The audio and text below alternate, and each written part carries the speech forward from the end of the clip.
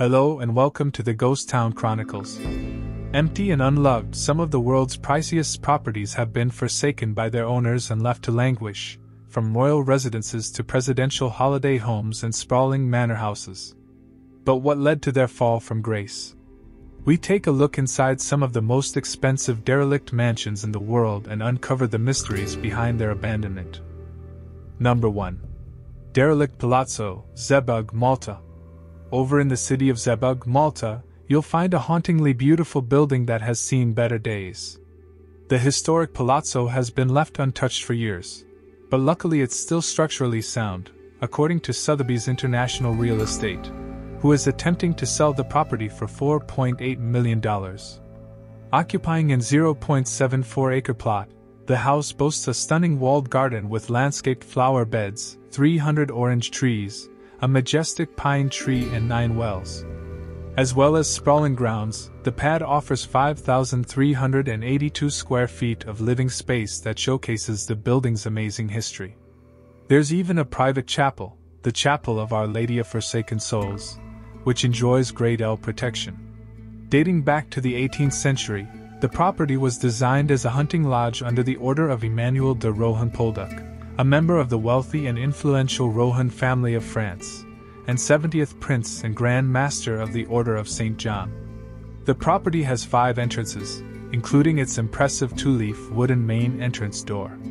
As soon as you enter the property, you can see the amount of money that Emmanuel poured into the place.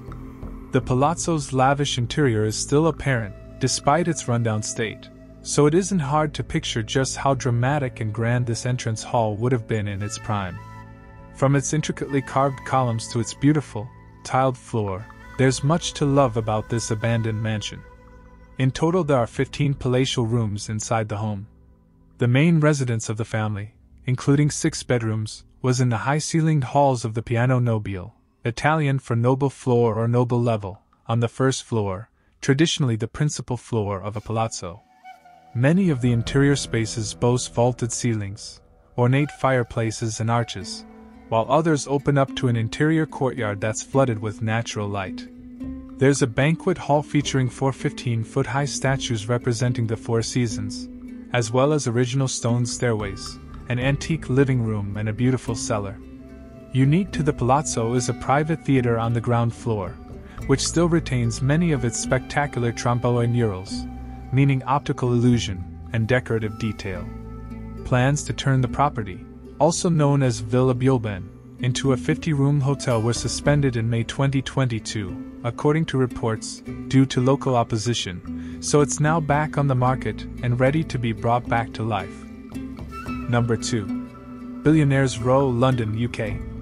The Bishop's Avenue, also known as Billionaires Row, is one of London's most affluent and controversial streets. The prominent road can be found in Hampstead, and around a third of the mansions along it have been left abandoned, with many of them having fallen into ruin. Owned mostly by foreign investors who leave their homes uninhabited, these luxe properties are now in a sad state of repair. Many of the 66 homes on Billionaires Row were built in the late 1970s, with around 20 of them now standing entirely derelict, despite being some of the most valuable homes in Britain. In fact, in 2008, Toprak Mansion on the Bishop's Avenue claimed a new record as the most expensive home ever sold in the UK at the time. The estate changed hands for $69.2 million. Captured here by explorers beyond the point, this empty hallway is falling apart, with a caved-in ceiling that has let in the elements. However, it's easy to see reminders of the home's former grandeur still in place, such as the gold banister and stained glass windows within this cavernous hallway. As unbelievable as it may seem, some of the homes have been left untouched for over 30 years. This conservatory looks like the owners have just upped and left, with an ashtray still perched on the rattan table and faded magazines stacked high. The Bishop's Avenue has been dubbed one of the most expensive wastelands in the world by developer Anil Verma, who owns a property on this notorious street. Residents past and present include the super-rich Sultan of Brunei and Justin Bieber, who reportedly rented one of the street's more luxurious homes in 2016 for a whopping $153,000 a month. What was once the ultimate place to live in London has become an entire street of wasteful ruins and decaying buildings that are said to be collectively worth $436 million. Number 3. Selma Mansion, Virginia, USA. This venerable historic plantation house in Leesburg, Virginia sits on 212 acres and dates back to 1700. The mansion was rebuilt in 1902 in a colonial revival style by its then owner, Elijah Brockenborough White, who hired the most prestigious artisans he could find to deck out the rooms, which are notable for their fine paneling. The 20-room house also featured one of America's first intercom systems.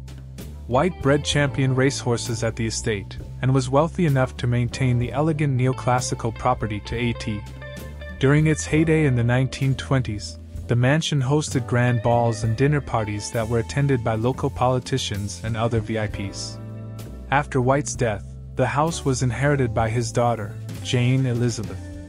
She died at the property in 1970 and the mansion passed to the Epperson family, who rented it out as a wedding venue.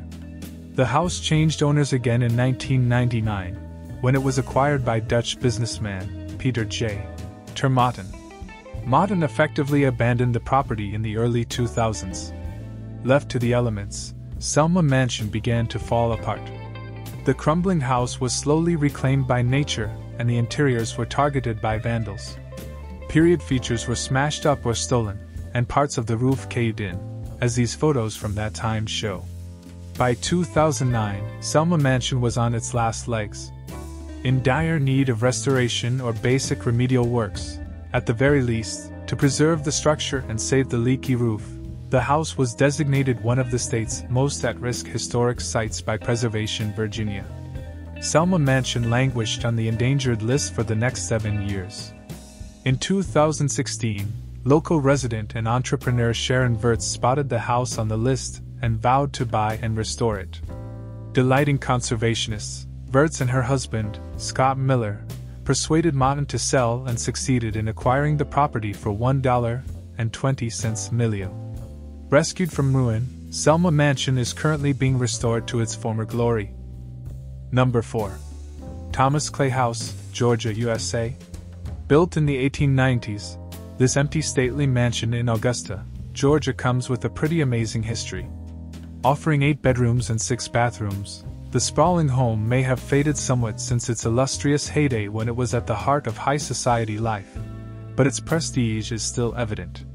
The abandoned American home is said to have regularly hosted the 27th President of the United States, William Howard Taft, in the early 20th century.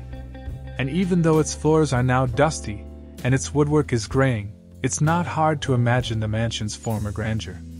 This reception space is nothing short of spectacular, from the Art Nouveau-style glass light fixtures to the magnificent leaded windows and detailed paneling. At the heart of the Queen Anne-style house, this grand carved staircase takes center stage. Talk about making an entrance. Commissioned in the late 19th century by businessman Landon Addison Thomas Jr., the property had been in the same family for over a century, before it was sold in April 2022 for around $1.4 million. Original hardwood floors extend throughout the interior, and some, like this beautiful parquet flooring, look to remain in extremely good condition. With a treasure trove of stunning period features, it wouldn't take a lot to make the Thomas Clay House a beautiful, bustling family home once more. In addition to the striking living spaces, the home is surrounded by over 3 acres of land. While somewhat overgrown and time-worn, signs of the once manicured landscaping are still visible and aren't beyond the point of rescue. Peeking out from behind the overgrowth, the decades certainly haven't diminished the architectural charm of the Thomas Clay House. Number 5. Swannanoa, Virginia, USA. This imposing Italian Renaissance revival mansion in Virginia was built in 1912 for business leader and philanthropist, Major James H. Dooley, at a cost of $2 million, a hefty $51 million in today's money. No expense was spared on the ultra-luxurious property, which took 300 artisans 8 years to finish. A romantic escape for Major Dooley and his beloved wife Sarah, Swannanoa was kitted out with furnishings worthy of a billionaire, including exquisite Carrara marble flooring and wall panels, along with gold plumbing fixtures. The home's wow factor feature is a stunning 4,000-piece Tiffany stained glass window featuring a depiction of Mrs. Dooley that cost the equivalent of $46,000, when adjusted for inflation. The envy of the neighborhood, the mansion featured all the latest mod cons. As well as being the first property in the area to have electricity installed, Swannanoa had a cutting-edge elevator and dumbwaiter, and upon entering the property, guests were wowed by the paneled entrance hall and splendid marble staircase. The Dooleys summered at the property until Major Dooley's death in 1924. Mrs. Dooley died in 1926 and Swannanoa passed to her late husband's two sisters, who didn't waste any time getting rid of it. The mansion was sold for the knockdown price of $300,000 and was converted into a country club, which opened in 1929 but closed in 1932 on account of the Great Depression. The mansion was left empty for years. During the Second World War, the U.S. Navy floated plans to purchase the property but was put off by the cost. Swannanoa finally found a buyer in 1944 when local businessman A.T. Delaney acquired the dilapidated house for $60,000. He leased it to polymath Walter Russell and his sculptor wife Lau, who established a New Age university on the estate. Russell died in 1963 and his wife continued to lease the property until her death in 1988, when it was repurposed as the Russell Museum. The Delaney family, who still owned the property, shut the museum in 1998, partly renovating the villa before renting it out for events. It's now open to visitors for special tours in the spring and summer months. Number 6. Mezhyhirya Residence, Novi, Petrivtsi, Ukraine.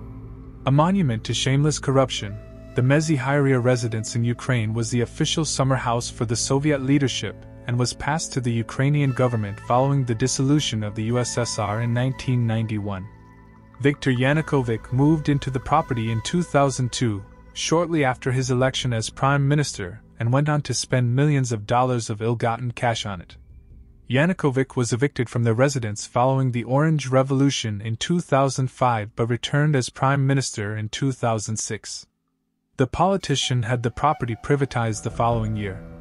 The estate's Soviet-era buildings were demolished and work began on a 5-story stone and timber palace, designed by Finnish firm Honka, which is thought to have cost at least $10 million. Yanukovych, who was elected president in 2010, splurged millions of dollars of taxpayers' money on the blingy interiors, purportedly ordering scores of gilt and crystal chandeliers at $100,000 a pop and a staircase clad in fine marble, priced at an eye-watering $430,000. The no-holds-barred spending extended to the opulent bathrooms, which were fitted with the most expensive gold fixtures money could buy, as well as a bowling alley, an underground shooting range and a golf course that cost $3 million. Just north of the capital Kiev, the estate was hit by shells and bombs in the early days of Russia's war on Ukraine, according to reports, and has since been used as a military facility, as well as a shelter for local residents when under fire. The pro-Russian president also built a private zoo on the site during his time in office, importing kangaroos and ostriches and other exotic animals, even going so far as to construct a new highway linking Mezhyhirya with Kiev. Despite the ongoing conflict, it was announced in June 2022 that the estate will officially become a state park and protected area. Back in the day, Yanukovych had a garage complex built to house his vast collection of classic cars. Karma eventually caught up with the president, who was ousted by the Ukrainian Revolution in 2014 and fled the country. Wanted for high treason, Yanukovych is currently hiding out in Russia. His abandoned palace, a testament to the man's extravagance, became a tourist attraction after his exile. Make sure to check the second part of Most Expensive Abandoned Mansions. Please consider leaving a like and subscribing to the channel to not miss another video. See you next time for more Ghost Town Chronicles.